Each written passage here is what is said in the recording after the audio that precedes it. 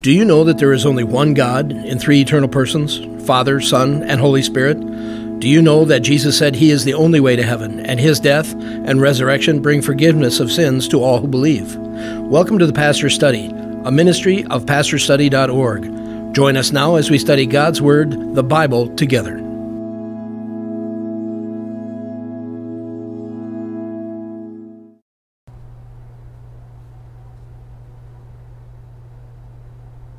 Welcome to the Pastor's Study.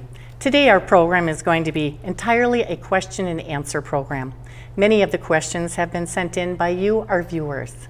Pastor Brock, our first question, what is Advent? Why do some churches have it and some don't? The word Advent comes from the Latin adventus, which means coming. So let me explain this. The 4 weeks before Christmas is the beginning of what's called the church year. And those 4 Sundays before Christmas are Advent Sundays. We're supposed to think about the second coming of Christ, when He'll come down at the end of time and raise the dead and judge every human being. So it's kind of a somber time, a time to repent of sin, getting ready for the end of time. And we do that for 4 weeks so that when we come to Christmas to celebrate the first coming of Christ, we can do it with joy and a clear conscience. So it's a season of repentance. Jesus is born. That starts the Christmas Sundays of the calendar year for the church. Then comes the season of Epiphany, which means the appearance, manifestation. It's when Jesus appears for the first time to non-Jews. Do you know when that is? No. It's the wise men. Oh, 3 wise men. Yeah, the wise men show up. And so after that, we get Lent.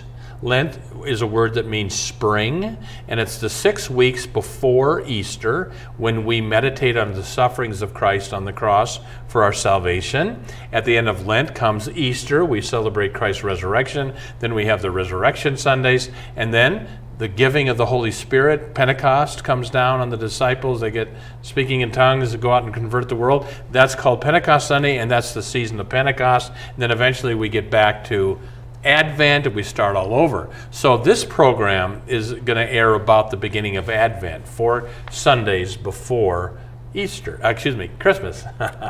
All right. Oh yeah, and why do some churches, Catholic churches, Lutheran churches, Episcopal churches, I'm not sure, but I think also the Methodist and Presbyterian churches would observe Advent.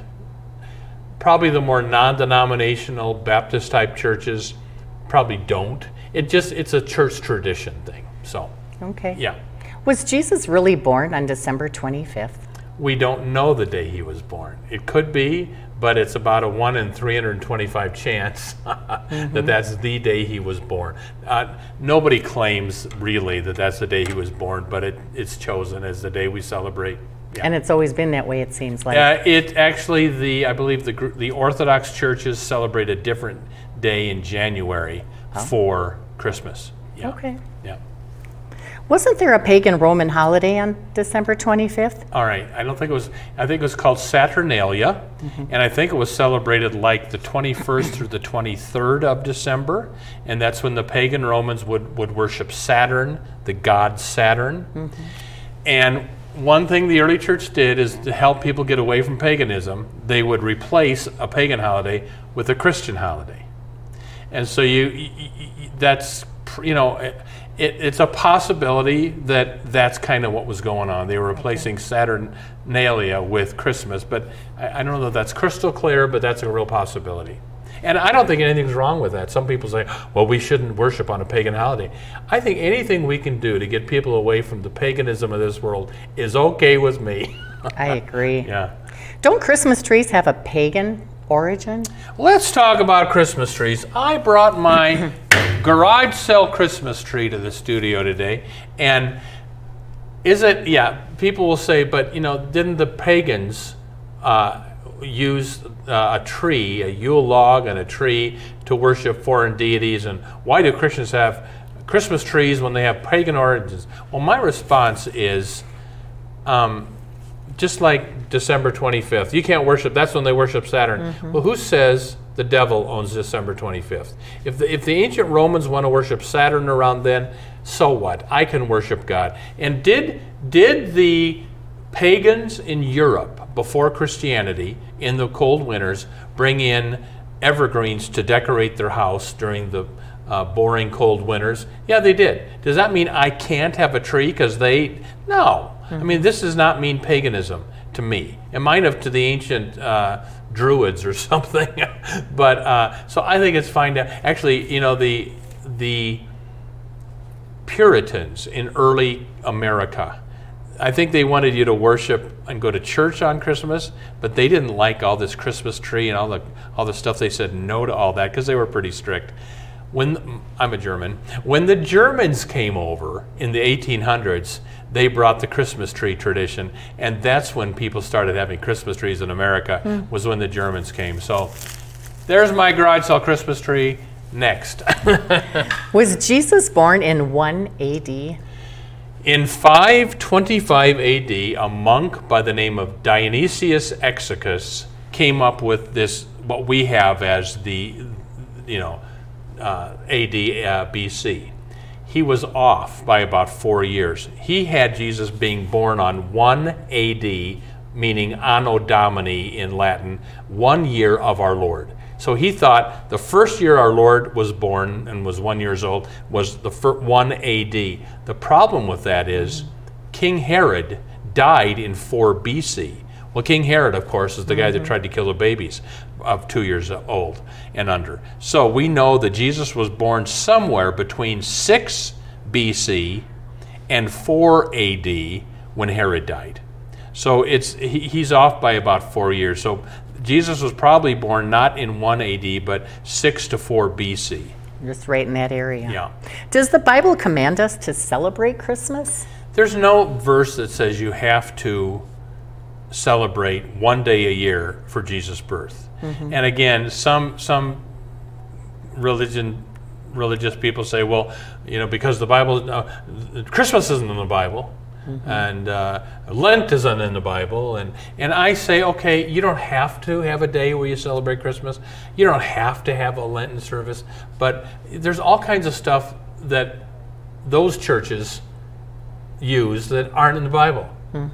Light bulbs, hymns. True. Well, hymns are kind of in the Bible, in the book of Psalms, but just because something isn't in the Bible doesn't mean you can't use it. If it's unbiblical, you can't use it. But there's no pipe organs in the Bible. Does that mean you can't have a pipe organ in your church? No. But Paul says the earth is the Lord's and the fullness thereof. So there you go. Who were the 3 wise men? Well, you know the song, "We Three Kings of Orient are." There are 3 errors in that song. It never says there were 3 wise men. It says they brought 3 gifts, so people assume there were 3. Could have been 20 people bringing 3 gifts. So we don't know that there were 3. We 3 kings, well, they weren't kings. They were wise men. They were kind of astrologers, and they were people that had influence with kings. So they would have been the advisors, but they weren't kings. And so the 3rd error, we 3 kings of Orient are. When we think of the Orient, we normally think of like China and stuff. They were more like from Iraq, Iran, that area, Babylon. So they really quite weren't from the Orient. So the wise men were people who had influence with kings, but they weren't kings. They weren't kings. Yeah. Was Mary 14 years old when she gave birth to Jesus? Yeah, it never says that. Now and then you'll hear somebody dogmatically say, well, Mary was 14 years old, 13 years old when she was. It never says that. I'll grant you, in the ancient world, they got married earlier than we do. But when the Bible doesn't speak to something, you just should not make some kind of dogmatic statement about it. So who knows how old she was. Yeah, she was young, but yeah. What is the big deal about Jesus being the son of David? Yeah, if you read the gospel accounts, they kind of go out of your way to show you the genealogy of Mary and Joseph. And the reason Jesus had to be from the line of David. David was the Old Testament king, ruled about 1000 BC. God promised David, you're going to have a descendant who will be king forever and ever, and of his kingdom there will be no end. Well, none of that came true for any of his children until Jesus was born. So Jesus is born to fulfill the promises that God made to David in 1000 BC. So that's very important. It's very important, yeah. Many have claimed to be the Messiah, like the Reverend Moon. How do we know Jesus is the real Messiah? The Reverend Moon was born in 1920 in Korea, and basically his followers believed Reverend Moon is the second coming of Jesus Christ. Well, Jesus said, when I come back, I'm coming down in the clouds. He's not going to be born on the earth again and grow up in Korea. And now the Reverend Moon is dead, and he has not risen from the dead. So I don't know what the Moon people, they call them Moonies, the Unification Church, I don't know what they're doing right now, if their numbers are going down. I haven't followed it. But so the question is, how do we know Jesus is the real Messiah and not Reverend Moon, etc.? Because Jesus is the only one that fulfilled the Old Testament prophecies. You know, if you read the Old Testament, it's prophesying about this Redeemer, this Messiah who's going to come. And I encourage you, read Isaiah 53. Read Psalm 22 that prophesy in detail the crucifixion of Christ that happened 1,000 years later. So, yeah. Did Caesar Augustus know he was fulfilling prophecy by getting Joseph and Mary to be taxed in Bethlehem? Yeah. If you read Luke chapter 2, the reason Joseph and Mary go to Bethlehem is because they're of the house of David, like we just talked about. So they had to go to David's town to be registered with the Romans to pay their taxes. And that was a decree given from Rome by Caesar Augustus. Did he know that he was fulfilling Micah chapter 5 verse 2, that the Messiah had to be born in Bethlehem? Caesar Augustus was a pagan Roman. He didn't know anything about the Christ coming. And so he just was making people pay their taxes. But God uses people, uses leaders who have no idea that he's using them. and he used Caesar Augustus to get Joseph and Mary in Bethlehem in time for Mary to have the baby in Bethlehem to fulfill the prophecy. All in God's timing. That's right. Yeah. Whatever happened to Joseph, the father of Jesus? Yeah, you know, the last time Joseph shows up in the New Testament? Jesus is 12 years old, and they lose him in the temple, or in the processional later after the temple. And they talk about Joseph and Mary being very worried for their little 12-year-old boy, Jesus, and then you never hear about him again. And then Jesus, when he's 30, starts his 3-year ministry. We don't hear anything about Jesus from age 12 to 30. But when Jesus comes on the scene at age 30, you never hear about his father again. So the conjecture is sometime between Jesus' 12th year and 30th year, Joseph died. And he had other brothers and sisters, didn't he? Let's talk about that. The Bible does talk about Jesus having brothers and sisters, so I take that at face value. Roman Catholics believe that Mary was ever virgin, but if you read, I think if you read Matthew, Joseph knew her not, had no sexual relationships with Mary until Christ was born. And then it talks about brothers and sisters, so I think the normal way to read the New Testament is after Jesus was born, Mary and Joseph had normal marital relations and had children. Roman Catholics would say it's not really brothers and sisters, it's cousins. It's his cousins they're referring to, but it says brothers and sisters. So anyway. Well, our next question was, why was Jesus born of a virgin? Yeah. Why did God not use the sperm of Joseph to create? Well, first of all, we want to say Jesus' body was created, but Jesus is God. Jesus is uncreated. He's eternal with the Father and the Spirit. So Jesus is eternally God, but he got his human body for the first time, and the only time, at Bethlehem. And so why was it necessary to skirt Joseph and directly have the Holy Spirit put the baby inside of Mary? I believe so that Jesus could avoid getting contaminated with what's called original sin. When Adam and Eve sinned, they passed their sin on to all their children. And so had he been born in the normal way, Jesus would have been a sinner inheriting original sin. What is the Immaculate Conception? Yeah, people think that's what I just explained what's called the virgin birth. Yes. The Immaculate Conception is a Roman Catholic teaching that Mary was born sinless. And kind of their reasoning is, well, for her to produce a sinless Jesus Christ, she had to be sinless. But I remember when I was 12, my Lutheran pastor pointing out, well, if you follow that logic, then Mary's mother had to be sinless to produce a sinless Virgin Mary. And then, well, then Mary's mother's mother, and you go all the way back to Eve, and it doesn't work. So Immaculate Conception is the Catholic teaching that Mary was born sinless and Mary never sinned. But in Luke, she calls God her Savior, and she needed a Savior. And it never says in the Bible that Mary was perfect. Never says we should pray to her. I get concerned for people. They sell the Hail Mary so much, and would you pray to God? I don't think we're supposed to pray to anybody but God in the Bible. So that's a concern. Okay. Mary's a wonderful woman, a wonderful role model. We should honor her as the mother of our Lord. That doesn't mean we proclaim her sinless or pray to her. Do all 4 Gospels tell the Christmas story? No. You only find the Christmas story in Matthew and Luke.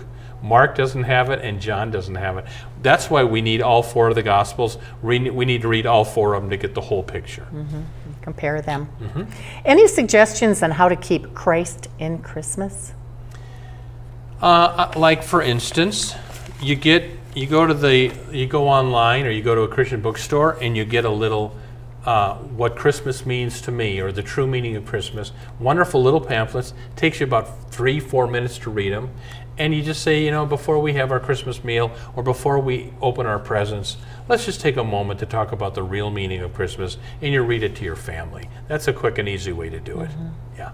Just seems like today we're so engulfed with presents, and we really lose the meaning of Christ in Christmas. You got to, and I know it's out of people's comfort zone, and it was for me too, because I used to do it when I'd go home to Mom. My mom is dead, but could we please, can I read this little tract before we open our presents? So that's one way to do it.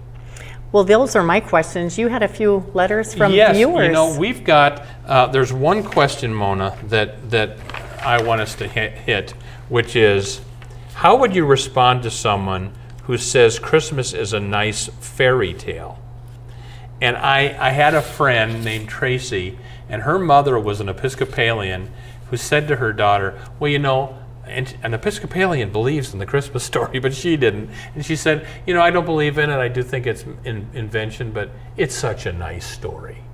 Well, listen, if it's not true, it's not a nice story, because it claims to be a true story. So I would say the reason I believe the Christmas story is not a fairy tale, it's not the kind of thing you would dream up. I mean, if I was going to make up a story that God becomes a man, he'd be born in a palace. Everybody would worship him. You wouldn't dream up he'd be born in a barn, laid down into where the cows slop their spit, the manger. You wouldn't dream that they'd kill him, So it's so out of what we would come up with. And then the other reason I believe Christianity is real and true, for 2,000 years, Jesus has been changing people's lives. And I want us to show something here. This is a little, would you watch this for just 3 minutes? Here's a story in Africa where Jesus is changing somebody's life. Please listen to this.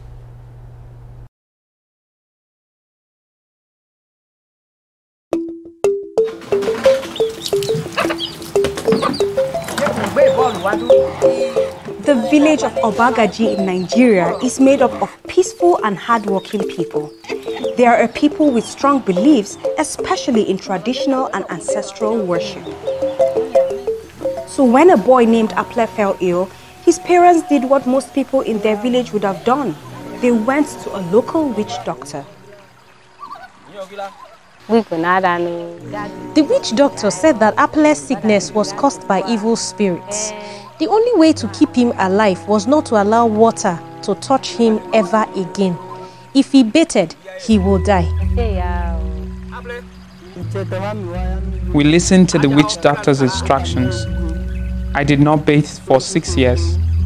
My hair became matted. I had to drop out of school.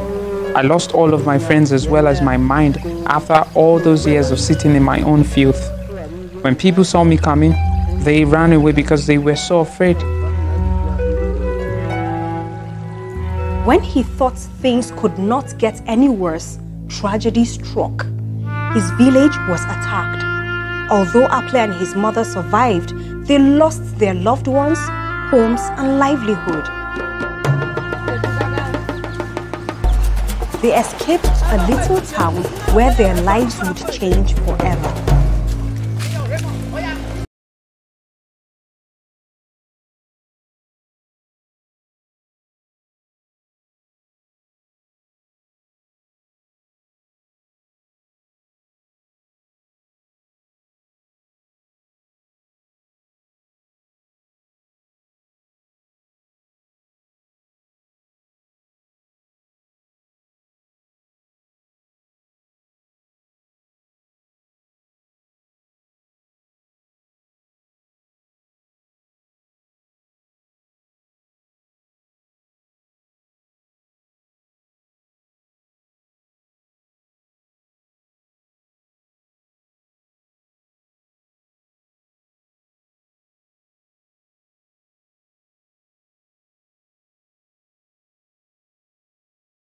I began crying and screaming because my son had baited and he was going to die. But he didn't. Days turned into weeks and weeks turned into months, and Aple was more alive and healthy than ever. Everyone's doubts and fears subsided. I am so happy that God saved my child. I have decided to follow him, and I no longer put my faith in any witch doctor. Aple is excited to soon join TTI as a disciple maker and church planter. He and his mother have joined the local church and are committed to reaching their people for Christ as they share the miraculous work he has done in their lives. Jesus is the one true God. We can depend on him. He alone has the power to save.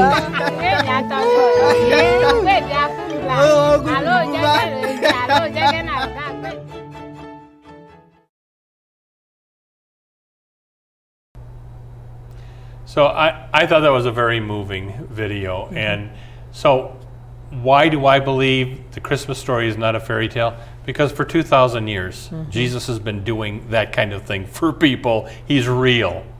You had a few more questions there. I did. What happened, Pastor Brock, to the shepherds after the birth of Jesus Christ? We don't know. You know, it never says later they showed up at the cross and saw the crucifixion or witnessed the resurrection. We have no idea what happened to the shepherds. They hear about the birth, and that's about the end of our knowledge of them. What happened to the wise men? Well, they returned back home to Persia, but again, we don't know what happened. You know, did they ever learn that Christ died on the cross and rose from the dead? We don't know. So there you go. Some of this stuff, you just have to let it be mystery and just say, we don't know.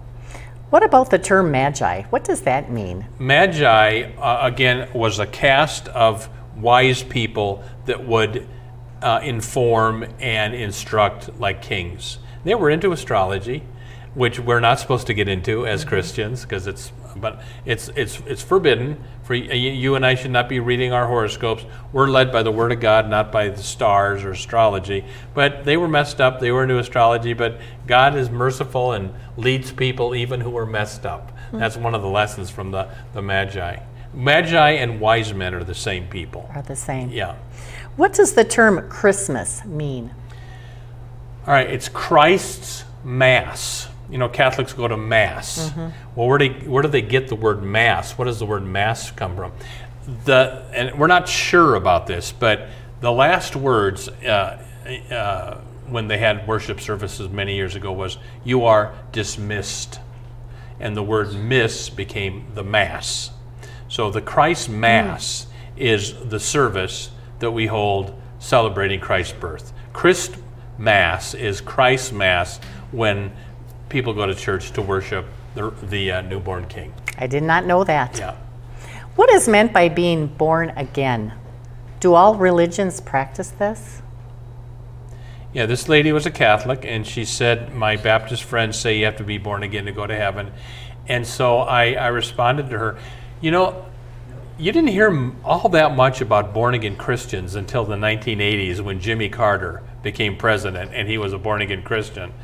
And then you heard a lot about it. You don't hear about it that much anymore. Mm-hmm.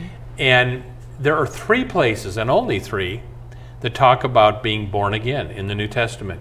Number 1 is John chapter 3, where Jesus says to Nicodemus, you must be born again of the water and the Spirit. I think that's a reference to baptism. Mm-hmm. One way we're born again is through baptism. And then the second way you get born again is 1 Peter chapter 1. It says, blessed be the God and Father of our Lord Jesus Christ. By his mercy he has caused us to a living hope through the resurrection, to be born again to a living hope through the resurrection of Jesus Christ from the dead. Somehow when Jesus rose from the dead, we all were born again. So it's through baptism, through the resurrection of Christ from the dead. And in the same chapter, 1 Peter chapter 1, it says, you have been born again, not of seed which is perishable, but imperishable, that is, through the living and abiding Word of God. So through God's Word, we get born again. Mm-hmm. Through baptism, we get born again. And through the resurrection of Christ, we get born again. And so I responded to her, you know, if you believe in the resurrection of Christ, you know you're a sinner, you've been baptized, and you know his resurrection and death are your hope, you've been born again. Whether you can tell me the date or not is immaterial. Mm-hmm. You've been born again if you're truly trusting Christ for your salvation. Do you have to be baptized in order to go to heaven? Well, I'm thinking of babies that died very early or the thief on the cross. There's cross. exceptions, but overwhelmingly, when people got saved, they got water baptized in the New Testament. So I wouldn't be without it. But can God work outside the box like he did with the thief on the cross? We know the thief on the cross went to heaven, and he was never baptized. So, but I wouldn't use that as a reason not to get baptized. We're commanded to be baptized. Mm-hmm. And God does wonderful things in baptism, so you don't want to miss it. Yeah. Well, listen, we've got 1 minute left, and just I want to tell people what's coming. For the next 4 weeks, we're going to talk about lessons from the angels at Christmas, then lessons from the wise men at Christmas, then lessons from the shepherd at Christmas, and our last show around Christmas time will be What Child Is This? Who exactly is Jesus? And we'll learn all that. So that's the next 4 weeks. And now as we enter Advent, this is the time we think about the second coming, Advent of Christ. He comes down in the clouds, raises the dead, judges the world. It's going to be an awesome day. So these 4 weeks, we are to be repenting of our sins, turning our thoughts to Christ, rededicating our lives to Christ. That's what the Advent season has meant for hundreds and hundreds of years for the church. So there you go. If you'd like to watch our show anytime for free, you go to pastorstudy.org, and all of our TV shows are there. Have a great Advent. We'll see you soon. God bless. Thank you for watching The Pastor Study. You can watch more of our programs at pastorstudy.org. We are on the air preaching the good news of Jesus Christ because of the generous support of you, our viewers. Would you consider supporting our ministry? You may do so at pastorstudy.org or write The Pastor Study, P.O. Box 41294, Minneapolis, Minnesota 55441. May the blessing of our one triune God, Father, Son, and Holy Spirit be with you now and forever.